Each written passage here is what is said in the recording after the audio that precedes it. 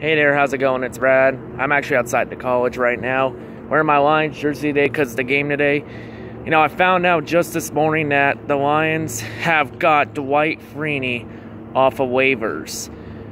Oh shit, Dwight Freeney, damn. That's actually a good upgrade for our defense. I really like it. I think that's a good steal to get Dwight Freeney for our defense. You know, I hope our line make it better, you know, because now we got Ashawn, Anza, Settle, and now we got Dwight Freeney.